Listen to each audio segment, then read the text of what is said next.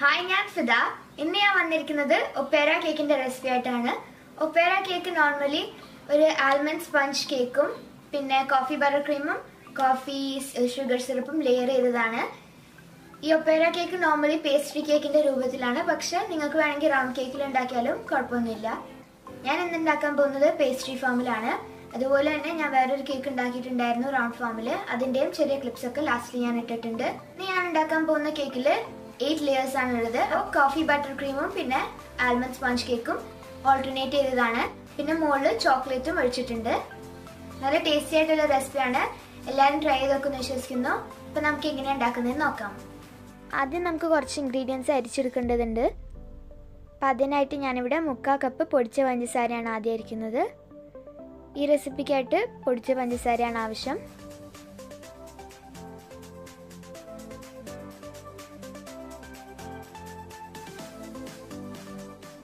അതൊന്ന് അരിച്ചെടുത്തതിന് ശേഷം 1/4 കപ്പ് പൊടിച്ച ആൽമണ്ട്സ് കൂടി അരിച്ചെടുക്കണം ഈ ആൽമണ്ട്സ് ഞാൻ വീട്ടിൽ തന്നെയാണ് പൊടിച്ചിട്ടുള്ളത് കാരണം കോഫി ബട്ടർ ക്രീമിന്റെ കൂടെ നല്ലപോലെ ഈ കളർ മാച്ച് ആവും നിങ്ങൾക്ക് വേണമെങ്കിൽ പുറത്തുനിന്ന് മേടിക്കാം പക്ഷെ പുറത്തുനിന്ന് മേടിക്കുന്നതിന് ചെറിയൊരു വൈറ്റ് കളർ ആയിരിക്കും അപ്പോൾ അതൊന്ന് അരിച്ചെടുക്കണം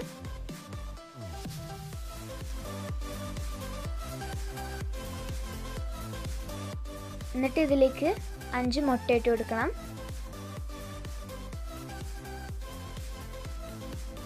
ഒരു വിസ്ക് ഉപയോഗിച്ച് ചെറുതായി ഒന്ന് മിക്സ് ആക്കി കൊടുത്താൽ മതി ഇത് നല്ലപോലെ ഇൻകോർപ്പറേറ്റ് ആവുന്നിടം വരെ ഒന്ന് വിസ്ക് വെച്ച് ഒന്ന് ബീറ്റ് ചെയ്ത് കൊടുക്കണം ഇപ്പം നല്ലപോലെ ഇൻകോർപ്പറേറ്റ് ആയിട്ടുണ്ട് നമുക്ക് ഈ ബൗൾ സൈഡിലേക്ക് മാറ്റി വയ്ക്കാം അടുത്തതായി ഇവിടെ വേറൊരു ബൗൾ എടുത്തിട്ടുണ്ട് ഇതിലേക്ക് ഞാൻ 5 എഗ് വൈറ്റ് ആണ് ഇട്ട് കൊടുക്കുന്നത്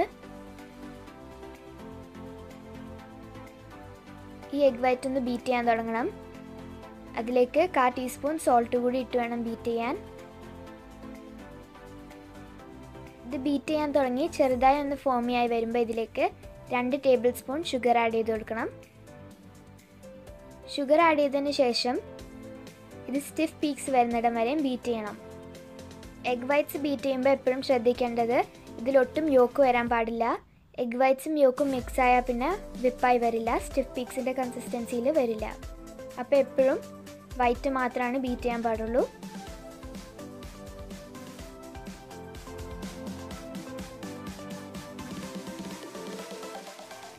ഇതിപ്പോൾ ഒരു സോഫ്റ്റ് പീക്സിൻ്റെ കൺസിസ്റ്റൻസിയിൽ എത്തിയിട്ടുണ്ട് കുറച്ചുകൂടി ബീറ്റ് ചെയ്തൊന്ന് സ്റ്റിഫ് പീക്സിൻ്റെ കൺസിസ്റ്റൻസിയിലാക്കണം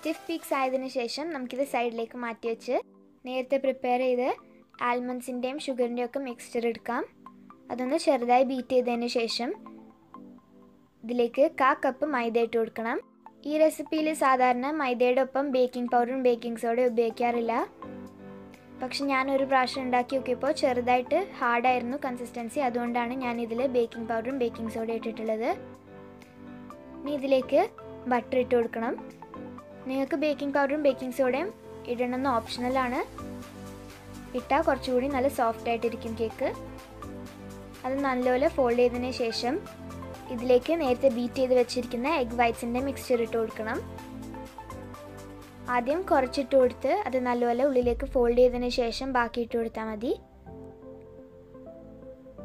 എഗ് വൈറ്റ്സ് ഫോൾഡ് ചെയ്യുമ്പോൾ എപ്പോഴും ശ്രദ്ധിക്കണം അത് ഇതിലുള്ള എഗ് ബബിൾസ് ഡിഫ്ലേറ്റ് ആവരുത് അതുകൊണ്ട് തന്നെ നല്ല സോഫ്റ്റ് ആയിട്ട് വേണം ഫോൾഡ് ചെയ്യാൻ ഒരുപാട് ഹാർഷായിട്ട് ഫോൾഡ് ചെയ്താൽ ഈ കേക്ക് നല്ലപോലെ സോഫ്റ്റായി വരില്ല എയർ ബബിൾസ് മൊത്തം ഡിഫ്ലേറ്റ് ആയി പോവും അപ്പോൾ നല്ല സോഫ്റ്റായിട്ട് വേണം ഫോൾഡ് ചെയ്ത് കൊടുക്കാൻ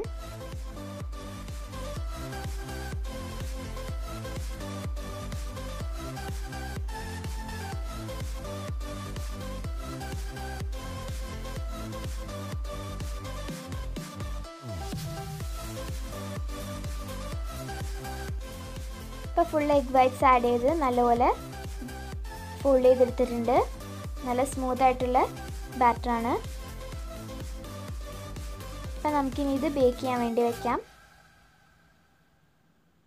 ഞാനിവിടെ ബേക്ക് ചെയ്യാനായിട്ട് 2 ബേക്കിംഗ് പാനാണ് എടുത്തിട്ടുള്ളത്. ഇത് റെക്റ്റാങ്കിൾ ബേക്കിംഗ് പാനാണ്. രണ്ടും ഒരേ സൈസിലുള്ളതായിരിക്കണം. ഇതിലേക്ക് ഈവനായിട്ട് ബാറ്റർ ഒന്ന് ഒഴിച്ചു കൊടുക്കുക.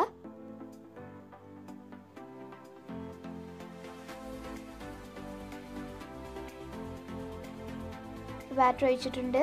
അത് 2-3 വട്ടം ഒന്ന് ടാപ്പ് ചെയ്തതിന് ശേഷം 180 ഡിഗ്രീസിൻ്റെ പ്രീഹീറ്റഡ് അവനിലേക്ക് 7 മിനിറ്റ് വയ്ക്കാം. എൻ്റെ ഓവൻ OTG ഓവൻ അല്ല, കുറേ പേര് ചോദിച്ചിട്ടുണ്ടായിരുന്നു.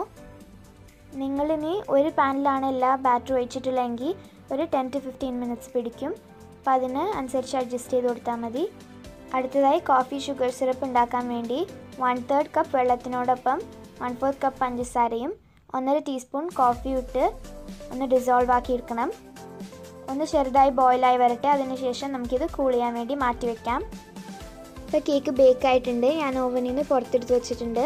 നമുക്ക് കൂൾ ചെയ്യാൻ വെക്കാം. കൂളായതിന് ശേഷം മാത്രമാണ് പാനിൽ നിന്ന് കേക്ക് പുറത്തേക്ക് എടുക്കാൻ പാടുള്ളൂ. അപ്പോൾ കൂളാൻ വേണ്ടി സൈഡിലേക്ക് മാറ്റി വയ്ക്കാം. കേക്ക് കൂളാവുന്ന സമയം കൊണ്ട് നമുക്ക് ബട്ടർ ക്രീം ഉണ്ടാക്കിയെടുക്കാം. അതിനായിട്ട് 3 എഗ് യോക്കാണ് ഞാനിവിടെ എടുത്തിട്ടുള്ളത്. ആ എഗ് യോക്ക് ഒന്ന് ചെറുതായി ബീറ്റ് ചെയ്ത് കളറൊന്ന് ലൈറ്റനായി വന്നതിന് ശേഷം സൈഡിലേക്ക് മാറ്റി വയ്ക്കുക.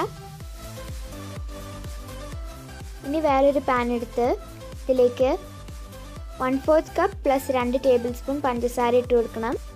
അതിനോടൊപ്പം തന്നെ 1.5 ടേബിൾ സ്പൂൺ വെള്ളവും 1.5 ടീസ്പൂൺ കോഫിയും ഇട്ട് കൊടുക്കണം. ഇത് മീഡിയം ഫ്ലെയിമിൽ വെച്ച് ഒന്ന് ഡിസോൾവ് ആക്കി എടുക്കുക.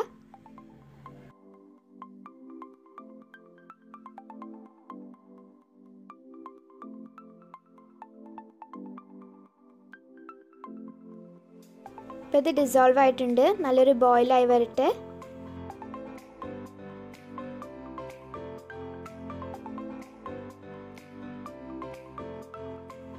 ഇപ്പോൾ ചെറുതായി ബോയിലായി വന്നിട്ടുണ്ട്. ഇതിലേക്ക് ഒരു ക്യാൻഡി തെർമോമീറ്റർ ഇട്ട് കൊടുക്കാം. ഈ ക്യാൻഡി തെർമോമീറ്ററിൽ 240 ഡിഗ്രീസ് ഫാരൻഹീറ്റ് അല്ലെങ്കിൽ 115 ഡിഗ്രീസ് സെൽഷ്യസ് എത്തുമ്പോൾ ഫ്ലെയിം ഓഫ് ആക്കിയിട്ട് നമുക്ക് എഗ് യോക്സിൻ്റെ മിക്സ്ചറിലേക്ക് ഒഴിച്ചു കൊടുക്കാൻ പറ്റും. നിങ്ങളുടെ കയ്യിൽ ക്യാൻഡി തെർമോമീറ്റർ ഇല്ലെങ്കിൽ ഈ മിക്സ്ചറിൻ്റെ ഒരു ഡ്രോപ്പ് കുറച്ച് തണുത്ത വെള്ളത്തിൽ ഇട്ട് കൊടുക്കുമ്പോൾ അത് ക്രിസ്റ്റലൈസ് ആയിട്ട് വന്നാൽ നിങ്ങൾക്കിത് എഗ് യോക്സിലേക്ക് ഒഴിച്ചു കൊടുക്കാൻ പറ്റും. ക്രിസ്റ്റലൈസ് ആയില്ലെങ്കിൽ കുറച്ചുകൂടി ഒന്ന് പാനിൽ തന്നെ വെച്ച് നല്ലപോലെ ചൂടായി വന്നതിന് ശേഷം പിന്നെയും ടെസ്റ്റ് ചെയ്ത് നോക്കുക. ക്രിസ്റ്റലൈസ് ആയിട്ട് വന്നാൽ പിന്നെ നിങ്ങൾക്ക് എഗ് യോക്സിലേക്ക് ഒഴിച്ചു കൊടുക്കാൻ പറ്റും. ഇപ്പോൾ എൻ്റെ 240 ഡിഗ്രീസ് ഫാരൻഹീറ്റിൽ എത്തിയിട്ടുണ്ട്. അപ്പോൾ ഞാൻ കുറച്ചായിട്ട് ഈ എഗ് യോക്സിൻ്റെ മിക്സ്ചറിലേക്ക് ഒഴിച്ചു കൊടുക്കുകയാണ്. ഇപ്പോൾ ഒഴിച്ചിട്ടുണ്ട്. ഇനി ഇത് നമ്മൾ ബീറ്റ് ചെയ്യണം. ഈ എഗ് യോക്സിൻ്റെ ചൂട് മാറുന്നിടം വരെ വേണം ബീറ്റ് ചെയ്യാൻ. ചൂടോടെ ഇതിലേക്ക് ഇനി ബട്ടർ ഇട്ടാൽ ബട്ടർ മൊത്തം മെൽറ്റായി പോവും. പിന്നെ ബട്ടർ ക്രീമിൻ്റെ കൺസിസ്റ്റൻസിയിൽ വരില്ല. അതുകൊണ്ട് നല്ലപോലെ തന്നെ റൂം ടെമ്പറേച്ചറിലേക്ക് വന്നതിന് ശേഷം മാത്രമാണ് ഇതിലേക്ക് ബട്ടർ ഇട്ട് കൊടുക്കാൻ പറ്റുള്ളൂ. അപ്പോൾ നല്ലപോലെ റൂം ടെമ്പറേച്ചറിലേക്ക് എത്തുന്നിടം വരെയും ബീറ്റ് ചെയ്യണം. ഈ കളറും കുറച്ച് ലൈറ്റ് ആവും. ഇപ്പോൾ റൂം ടെമ്പറേച്ചറിലേക്ക് എത്തിയിട്ടുണ്ട്. ഒന്ന് കൈയിട്ട് നോക്കിയിട്ട് ചൂടില്ലെങ്കിൽ നിങ്ങൾക്ക് ബട്ടർ ഇട്ട് കൊടുക്കാൻ പറ്റും. പിന്നെ വേറൊരു കാര്യം കൂടിയും, നേരത്തെ പറഞ്ഞതുപോലെ തന്നെ ഇത് ക്രിസ്റ്റലായി വന്നിട്ടുണ്ട്. ഇതുപോലെ ക്രിസ്റ്റലായി വന്നതിന് ശേഷം മാത്രമാണ് നിങ്ങൾ എഗ് യോക്സിലേക്ക് ഒഴിച്ചു കൊടുക്കാൻ പാടുള്ളൂ. അപ്പോൾ ഈ ക്രിസ്റ്റലായി വന്നാൽ മാത്രമാണ് ഇതിൻ്റെ പെർഫെക്റ്റ് കൺസിസ്റ്റൻസി ആവുള്ളൂ. അപ്പോൾ അത് റെഡി ആയിട്ടുണ്ട്. ഇനി നമുക്കിതിലേക്ക് ബട്ടർ ഇട്ട് കൊടുക്കാൻ പറ്റും. ഞാനിവിടെ 140 ഗ്രാം, അതായത് 1.5 സ്റ്റിക്ക് അൺസോൾട്ടഡ് ബട്ടറാണ് ഉപയോഗിക്കുന്നത്. ഈ ബട്ടർ നല്ല സോഫ്റ്റ് ആയിരിക്കണം. എന്നാൽ മാത്രമാണ് ഈസി ആയിട്ട് ബീറ്റ് ചെയ്ത് ഇൻകോർപ്പറേറ്റ് ചെയ്യാൻ പറ്റുള്ളൂ. ഈ കേക്ക് ഞാൻ രണ്ടാമത് ഉണ്ടാക്കിയപ്പോൾ കോഫി ബട്ടർ ക്രീമിന് ഇതേ അളവ് തന്നെ പഞ്ചസാരയും വെള്ളമൊക്കെ എടുത്തിട്ട് ബട്ടറിൻ്റെ അളവ് കുറച്ചിട്ടുണ്ടായിരുന്നു. അപ്പോഴും എനിക്ക് പെർഫെക്റ്റ് ആയിട്ട് വന്നു. അപ്പോൾ നിങ്ങൾക്ക് വേണമെങ്കിൽ ബട്ടറിൻ്റെ അളവ് കുറച്ച് കുറയ്ക്കാം. ഒരു 100 ഗ്രാം ആക്കിയാലും കുഴപ്പമൊന്നുമില്ല. പെർഫെക്റ്റ് ആയിട്ട് തന്നെ ബട്ടർ ക്രീം വരും. അപ്പോൾ ബട്ടർ ക്രീം റെഡി ആയിട്ടുണ്ട്. സൈഡിലേക്ക് മാറ്റി വയ്ക്കുക. ഈ സമയം കൊണ്ട് എൻ്റെ കേക്കും കൂളായിട്ടുണ്ട്. അത് കേക്ക് പാനിൽ നിന്ന് പുറത്തേക്ക് എടുത്ത് പാർച്ചൻ പേപ്പറൊക്കെ റിമൂവ് ചെയ്യുക. എന്നിട്ട് ഞാൻ സൈഡും കുറച്ചൊന്ന് ട്രിം ചെയ്തിട്ടുണ്ട്. സൈഡ് ട്രിം ചെയ്തതിന് ശേഷം ഇത് രണ്ടായിട്ടാണ് ഞാൻ കട്ട് ചെയ്യാൻ പോകുന്നത്. അപ്പോൾ എനിക്കിവിടെ ടോട്ടലായിട്ട് 4 ലെയേഴ്സ് കിട്ടിയിട്ടുണ്ട്. അതിന് നമുക്ക് ഫ്രോസ്റ്റ് ചെയ്ത് ലെയർ ചെയ്യാം. കുറച്ച് കോഫി ബട്ടർ ക്രീം ഫസ്റ്റത്തെ ലെയർ ആൽമണ്ട് സ്പോഞ്ചിൽ വെച്ച് ഒന്ന് സ്പ്രെഡ് ചെയ്യണം. ഓപ്പോസിറ്റ് സൈഡിൽ കോഫി ഷുഗർ സിറപ്പ് ബ്രഷ് ചെയ്യാൻ മറക്കരുത്. നിങ്ങളെപ്പോഴും കോഫി ഷുഗർ സിറപ്പ് ഓപ്പോസിറ്റ് സൈഡിലാണ് ബ്രഷ് ചെയ്യേണ്ടത്.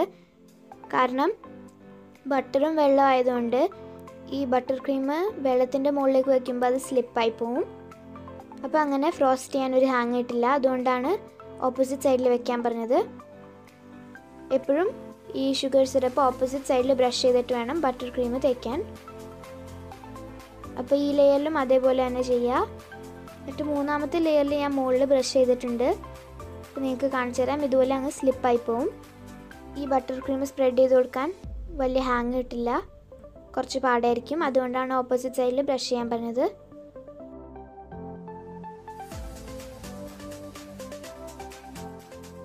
അപ്പോൾ ഇനി നാലാമത്തെ ലെയർ വെച്ചിട്ട് ഇതിൻ്റെ മുകളിലും ബട്ടർ ക്രീം സ്പ്രെഡ് ചെയ്യുക. ഇതാണ് ഫൈനൽ ലെയർ. അപ്പോൾ ടോട്ടലായിട്ട് 8 ലെയേഴ്സ് കിട്ടിയിട്ടുണ്ട്.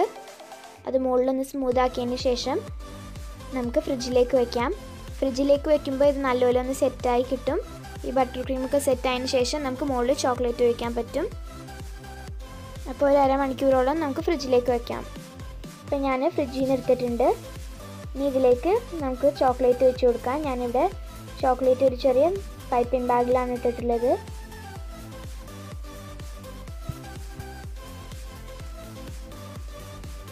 അത് കേക്കിൻ്റെ മുകളിൽ മാത്രം ഒഴിച്ചാൽ മതി. സൈഡൊന്നും കവർ ചെയ്യേണ്ട ആവശ്യമില്ല. കാരണം നമ്മൾ സൈഡ് കട്ട് ചെയ്ത് മാറ്റാൻ പോവാണ്. സൈഡ് കട്ട് ചെയ്ത് മാറ്റുമ്പോഴാണ് നമുക്ക് കുറേ ലെയേഴ്സ് കാണാൻ പറ്റുക. അപ്പോൾ സൈഡ് കട്ട് ചെയ്ത് മാറ്റിയിട്ടുണ്ട്. കുറേ ലെയേഴ്സ് വന്നിട്ടുണ്ട്.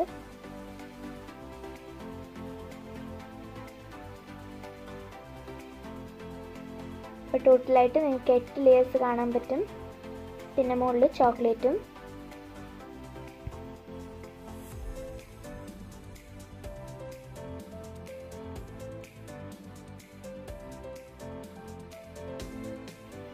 അപ്പോൾ നമുക്കിത് പേസ്ട്രി ഫോമിലാക്കാം. അത് കട്ട് ചെയ്തെടുക്കണം.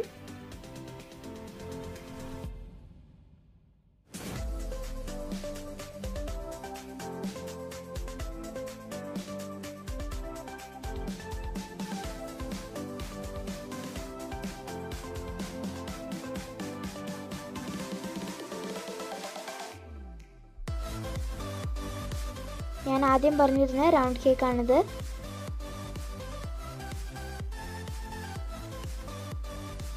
ഞാൻ സൈഡൊക്കെ ഫ്രോസ്റ്റ് ചെയ്ത് ഒരു ചെറിയ ഗണാഷ് സ്ട്രിപ്പാണ് ചെയ്തിട്ടുള്ളത്.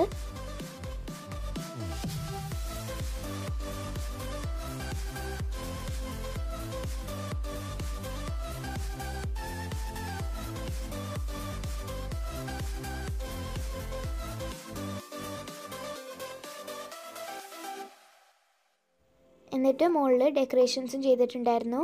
ഈ ചോക്ലേറ്റ് ഡെക്കറേഷൻസിൻ്റെ വീഡിയോ പെട്ടെന്ന് തന്നെ വരുന്നതായിരിക്കും.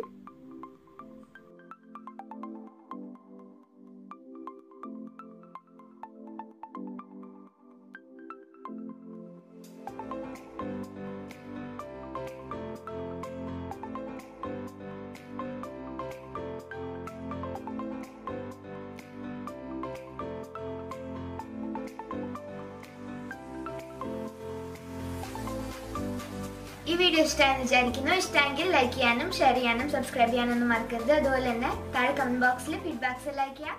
Thanks for watching.